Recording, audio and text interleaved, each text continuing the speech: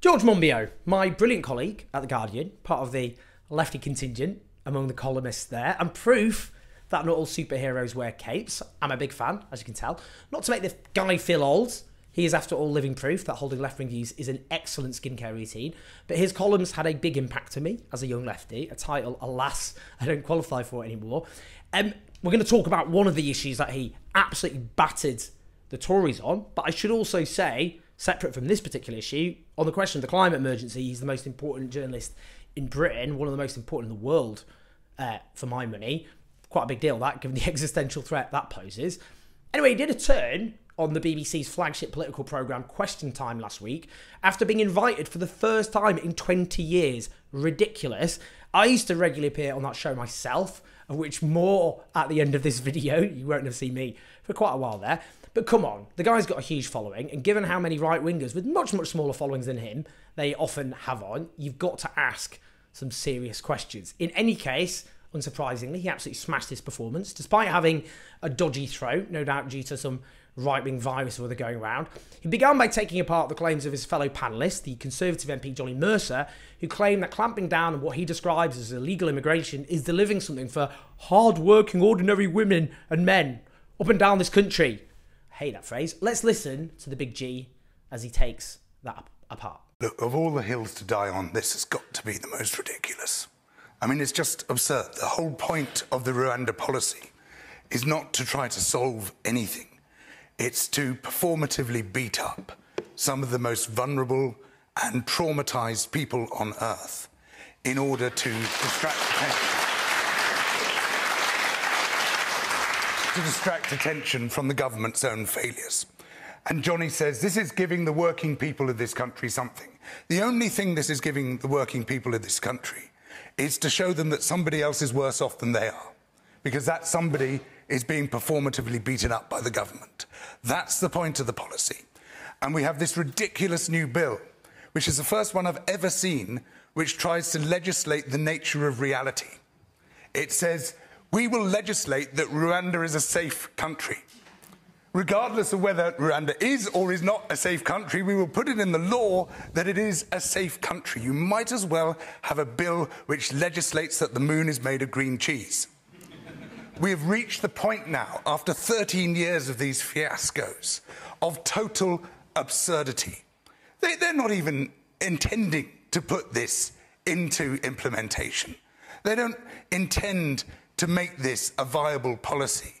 They're just desperately throwing up clouds of dust in order to distract from the absolute catastrophe that this government has become for the great majority of the people of this country.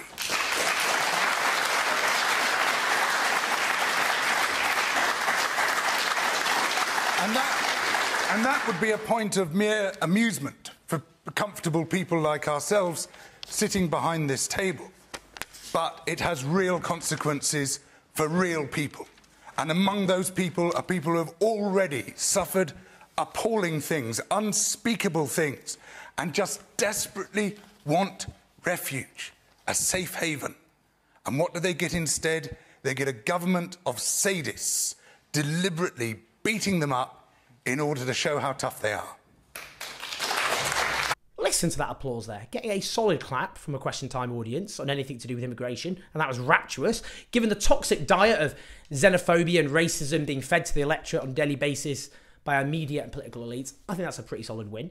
All of George's points here are extremely well made, and his basic underlying point, which I'll come on to, is absolutely crucial to understanding why Britain, as you probably noticed looking around, is in the dire mess it's in. When he talks about some of the most vulnerable and traumatised people on earth, well, he's absolutely correct. As I never tire of saying, there are fewer asylum seekers arriving at British shores than at the turn of the century, but far more arriving by boats. Why? Because safe and legal routes for the vast majority of the world have become intentionally impossible, made intentionally impossible by the Conservative government. And it should be pointed out that most of those people violently driven from their homes are internally displaced in their own country. The minority who leave their own country largely go to neighbouring countries who are much poorer than our own. Only a very small proportion end up in Europe, and of those, Britain takes in fewer than other rich countries. But when we talk about those arriving on small boats now, who are the number one nationality? The Afghans. Do you remember Afghanistan? You know, that war-ravaged country which Britain and other Western countries invaded and then spent 2 decades occupying, an occupation which helped fuel the return of the Taliban because of a vicious counterinsurgency program.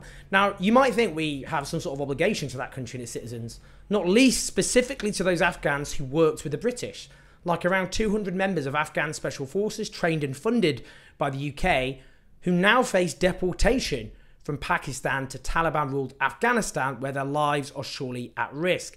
What safe and legal routes for these Afghans?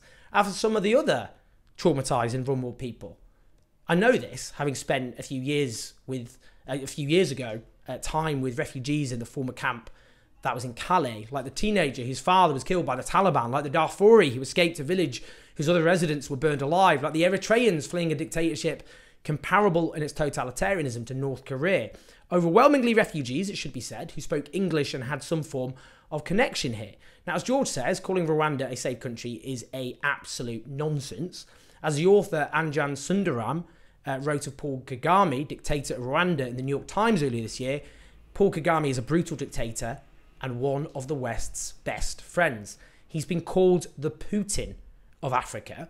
Even that said, even the US State Department says of Rwanda that it has significant human rights issues, including credible reports of unlawful or arbitrary killings, torture, life-threatening prison conditions, arbitrary detention, political prisoners, serious restriction on free expression and media, including threats of violence and unjustified arrests or persecution of journalists, as well as censorship, substantial interference with the rights to protest, on the ability of non-government organisations to exist. We could go on. In 2018, Rwanda's police killed 13 refugees. It is not a safe country, in quotes. But a really key point is what this policy is really about. It'd be easy for people like me and George to just point out that this is a hideous way to treat such vulnerable and traumatised people by deporting them to Rwanda. And that point is an important one. But it isn't really about that, because according to the Home Office itself, Rwanda has an initial capacity of taking around 200 people a year, with some vague plans of that increasing after the scheme begins. 200 people a year, that is, in the grand scheme of things, a terrible, tiny number of people. Even if that actually happened, 200 people a year, it would be an outrageous assault on their human rights. The Home Office also estimates that the cost of sending someone to a supposedly safe country, that country not being specified, is nearly £170,000 compared to £106,000 if they stayed here. So it's a joke to say this is about saving money. The total cost of the scheme have already soared from £140 million to £290 million, and who knows what those costs will soar further to. And furthermore, as for the claims, this is about deterrence to stop people considering arriving in boats in the first place. Today, Sir Matthew Rycroft testified before MPs. He's the permanent secretary at the Home Office, and he admitted that there's no evidence that Rwanda deportation's flight plan has a deterrent effect. He said to the Public Accounts Select Committee, "We don't have evidence of a deterrent effect." Now, the real crucial point, though, is George talking about performative cruelty. To show working people someone is worse off than they are, that this is the point of the policy. Bingo! That is, of course, it. Whipping up hostility against foreigners, whether they be refugees or migrants, though the distinction between the two is not as clear-cut as many of those stoking xenophobia would have you believe. But the point is to deflect public fury away from those who are actually responsible for the plight of those the Tory MP on Question Time described as hard-working, ordinary men and women up and down this country.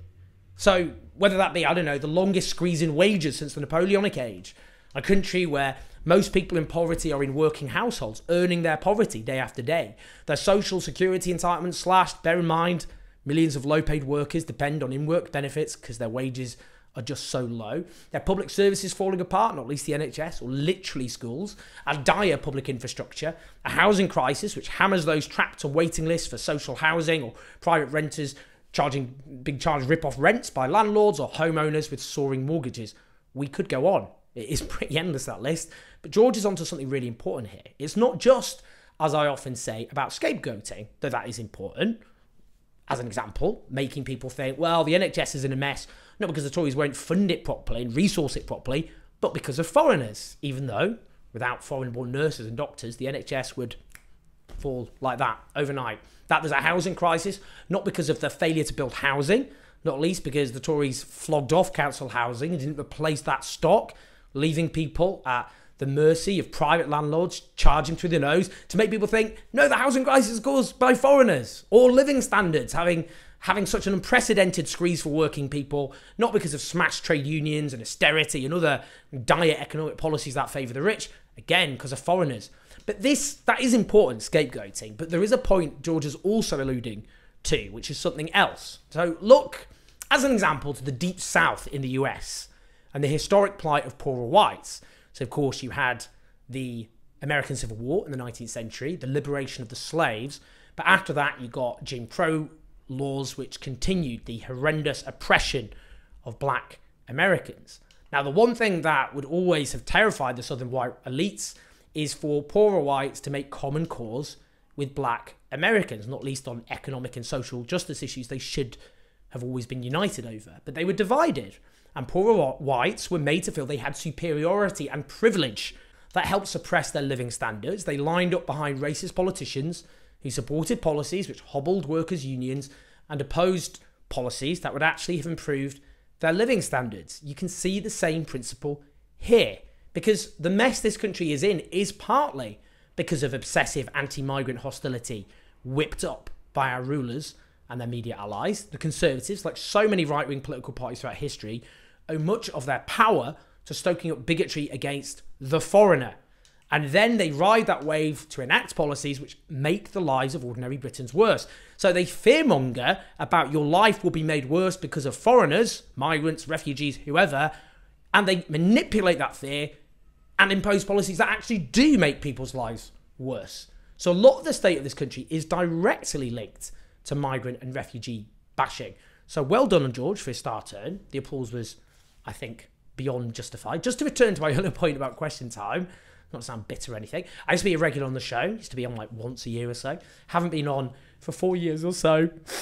It's you know, I try not to take these things personally. Appearing on Question Time, I always enjoyed doing it. I think it's an important show. It's not a human right of mine. It's obviously up to the team running it who appears on it and who doesn't. Don't want to write my own reviews and sound like an arrogant so-and-so. But I always found I got a pretty good response when I went on. Anyway, the last time I was sounded out to appear was back in December 2019. A couple of months later, I wrote a column criticising the show with how it dealt with racism. Haven't heard from them ever since. It's their shout. Not a bitter man. But as you can see from George, I do think there's a very big appetite for those of us offering an alternative to the political and media consensus.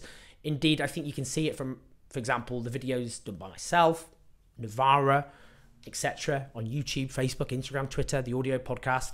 They've got an ever-exploding audience. Our audiences are exploding exponentially at the moment. And mine get across platforms millions per month. Navarra are doing even better. So I guess if those platforms are no longer as forthcoming in terms of the older platforms, to put it that way, I think we'll still be able to reach people. And on that note, do like and subscribe. Do share this video or podcast. I should stop neglecting the podcast. People do listen there. Hello to you.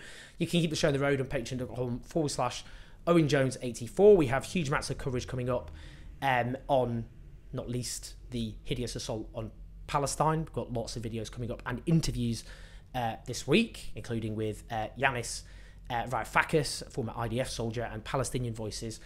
So do check those out, but I will speak to you soon. Take care. In a bit.